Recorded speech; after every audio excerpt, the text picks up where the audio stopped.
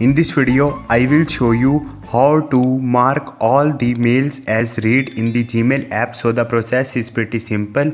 So you won't do this on your Gmail application. So simply open your browser, and I will recommend you to open on the Chrome browser. And once you will open it, simply on the right top you will see three dot icon. Simply tap on it and click on the desktop site. And once you will do it, now search for the Gmail login and you will see page like this. Click on zoom and click here.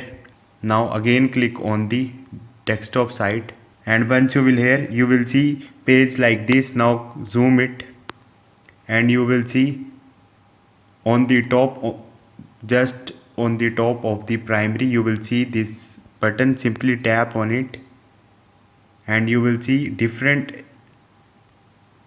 options are here. Now simply click on it, and once you will click on it, your all mails will be marked as read. Hope this video will helpful for you. See you next time. Thank you.